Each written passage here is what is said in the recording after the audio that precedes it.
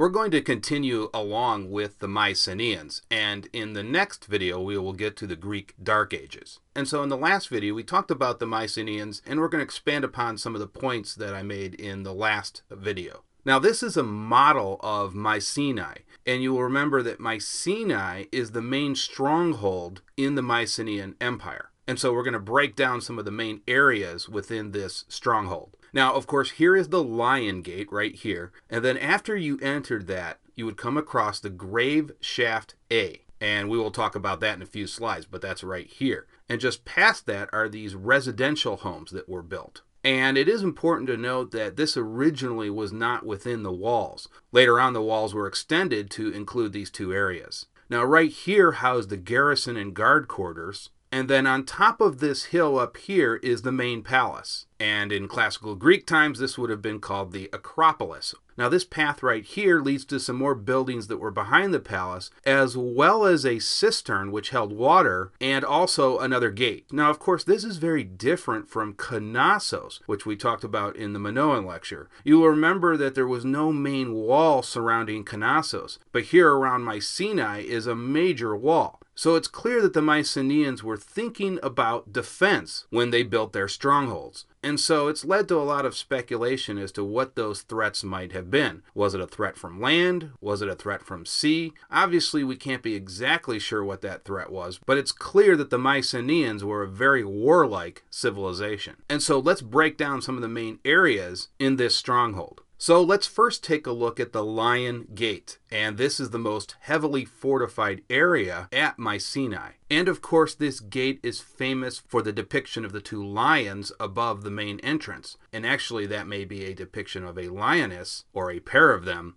above the gate. And you can see that the heads are missing as well. And since this was the most heavily fortified area, it is thought that most Bronze Age attacks against a stronghold occurred at the gate. So there really wasn't the type of siege warfare going on that we will see later on in antiquity. And there you can see on the bottom right, a lion carved out of ivory. And also there were lion bones discovered at Mycenae. And in addition, there have also been some carvings that have been discovered that depict lion hunts. And so that has led to some speculation that lions existed in Greece during this period. And perhaps they were hunted to extinction by the Mycenaeans in Greece. Now let's talk about the Grave Circle A. And as I said, that is right past the Lion Gate. And this was uncovered by Heinrich Schliemann. And we will talk about him in the next video. And he was a German archaeologist who wanted to find evidence that the Trojan War was a real historical event. And so he went all across the Mediterranean looking for evidence. And one of the places he ended up at was Mycenae. And one of the first areas he uncovered was this Grave Circle A. And this was one of the most important finds in Bronze Age Greece.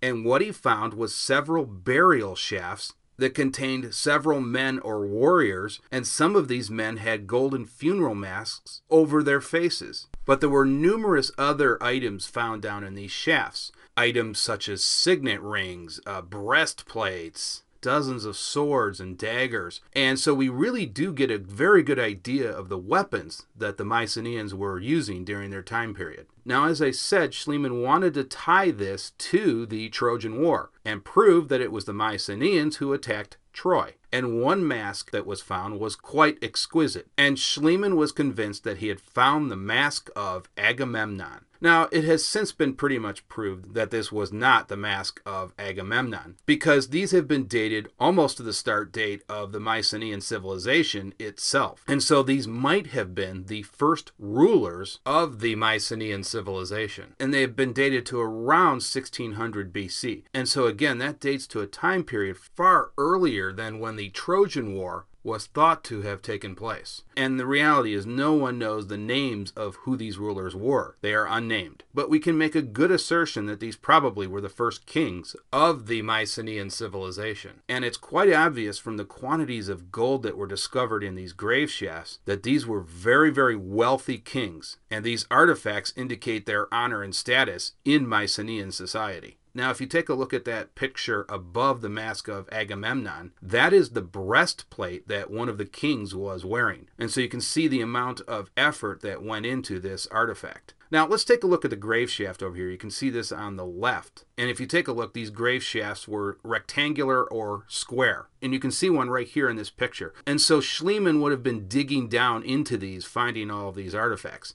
Now on the right here, you'll see this slab that was discovered at Grave Circle A. And these are kind of similar to the concept of a gravestone. And you will see on here that there is this depiction of a chariot. So we know the Mycenaeans had chariots and that they were using them in the numerous wars that they would have fought. Now let's take a look at the palace of Mycenae. And this type of palace is called a megaron. That's the name ascribed to it by archaeologists. And it usually comes in 3 distinct parts. And its entrance is usually this 2-columned porch. And then the second part is sort of this waiting room. And you can see that here in this photo as well. And then there's the main hall, which was supported by 4 columns. And this would have been where the king would have been situated. And as I said, again, this was a 3-part structure. And the layout of the megaron, this type of palace, is believed to go as far back as 7000 BC. And there's some evidence that it originated from modern-day Russia. And so this type of palace was located all throughout the Mycenaean Empire. There are several other strongholds that have this same type of palace. And this also would be the same format, same blueprint, if you will, that was used by the ancient Greeks for their temples. And we'll talk about that in future videos. So with that, let's take a look at a reconstruction of the palace. And there you can see in front, there's the 2-column porch. And here, of course, is the main hall. And you can see that fireplace right in the middle there and the 4 columns that support the roof. The insides of this palace would have been very colorful. And all of the walls and columns would have been painted. And there would have been numerous paintings throughout the palace. Now, as you saw in the last slide, there's not a lot left of these Mycenaean palaces. We really only have the bottom part of the structure that's left. So we really don't know exactly how the roof was constructed. But it is thought that some of these roofs would have been flat and would have been constructed out of wood and supporting beams. And the rooftop also would have been tiled with ceramic and some sort of terracotta tile. Now, the palace might have been used for all sorts of activities. There might have been some religious festivals going on here. And also, certainly, the king would have received foreign dignitaries. And also, there would have been storage areas below the palace. So you would have had storerooms for goods such as wine, barley, oil, those type of items. Now, the forces at Mycenae had access to water. And what they did was they built a tunnel to an underground source of water. And as I said, that was within the stronghold. And so that was very important because if you were under siege, you would not be cut off from your supply of water. Now, you might be able to go several weeks, even months without food, but if you lose your supply of water, that might force a surrender within just a matter of days. And you can see in these 2 photos right here, the entrance that leads down to the source of water and also leads away from it. Now, one of the things discovered at Mycenae are these bronze scales. And actually, these have been discovered across the Mediterranean.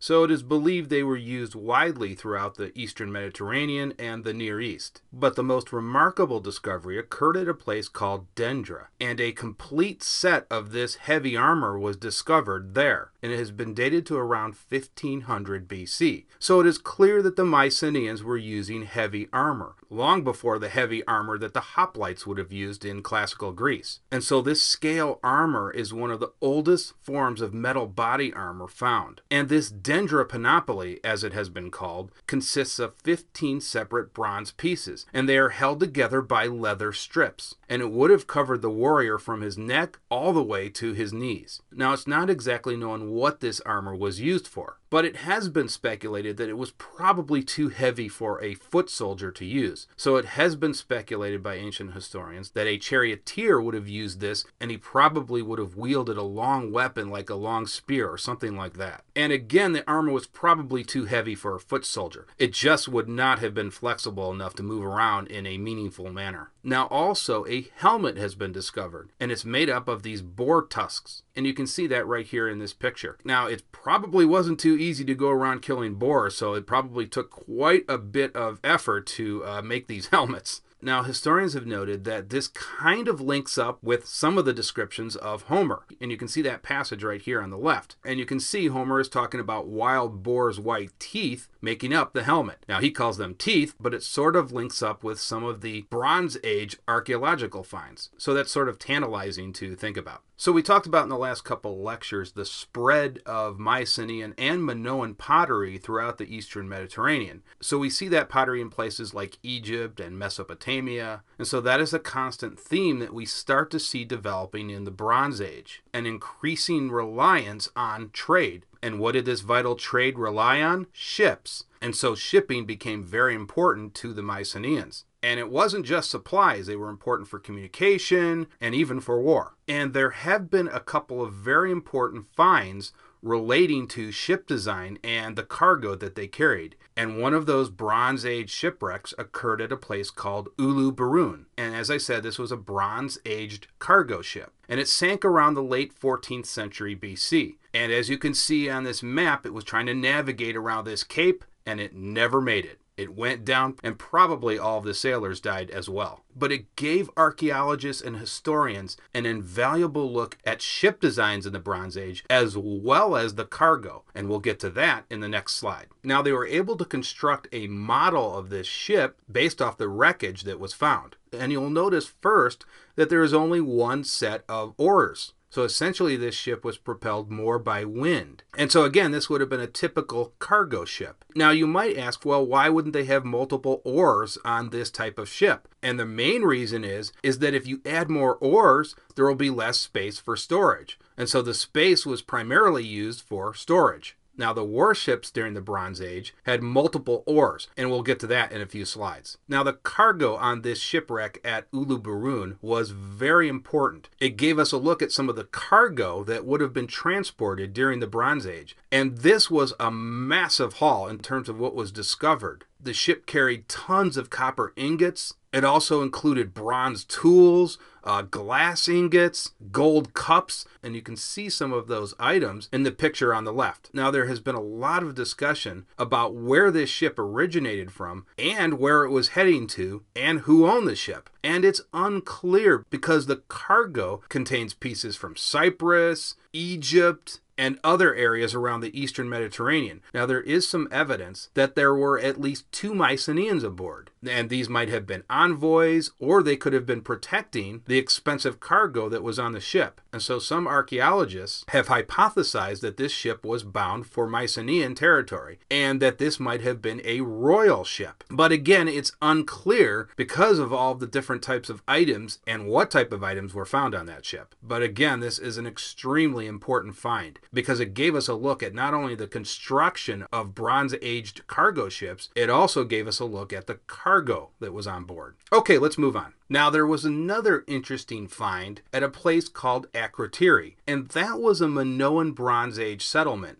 that was consumed by a volcanic eruption that occurred around 1600 BC. And so this settlement was buried in volcanic ash, but it preserved some excellent frescoes. And frescoes, of course, are wall paintings. And one of those paintings has been called the Theron ship painting. And it gave historians and archaeologists another good picture at what Bronze-aged ships looked like. And you can see on this painting right here, there are 8 main ships. And one thing that's interesting to note is that 3 are masted ships, and then you can see the other 5 have lowered masts. Now, one thing that archaeologists and ancient historians have to be careful about when they're examining these paintings is that the artist, whoever he or she was, didn't take liberties when they were representing these ships. So they always have to keep that in mind. You will also notice that these have narrow hulls, and so that enabled these ships to slice right through the waves, probably providing greater stability.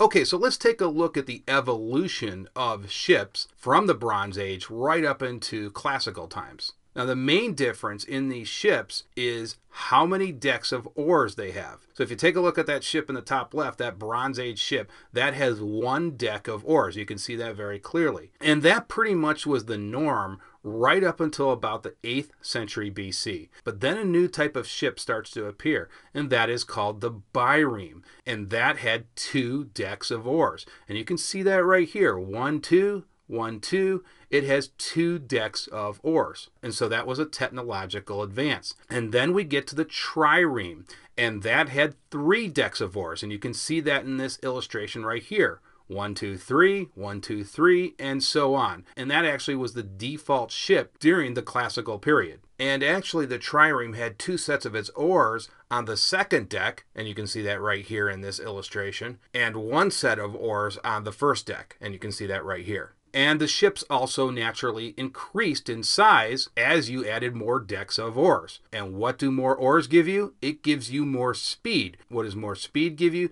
That gives you more ramming ability. Now, there's no evidence that the Bronze Age ships were ramming. Probably more boarding action going on, where they simply would board the enemy ship and try to kill the enemy sailors. But after the 8th century BC, ramming became the primary naval tactic. And in order to do that successfully, you needed more oars. And so again, there was less of that going on during the Bronze Age. They probably operated more as fighting platforms. Okay, so let's wrap this video up by talking about the Sea Peoples. And I talked about them in the last lecture as being one of the potential causes for the Bronze Age collapse. And we know about the Sea Peoples through the ancient Egyptians. Now, it is unclear where or even who the Sea Peoples were. Some scholars believe the Sea Peoples may have been a confederation of raiders from Italy and Sicily, but again, it is unknown exactly where they came from. But if the ancient Egyptian chroniclers are to be believed, the Sea Peoples wiped out several civilizations.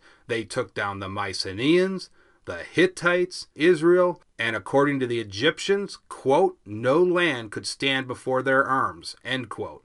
And so they were a wrecking ball, and Egypt was their next target.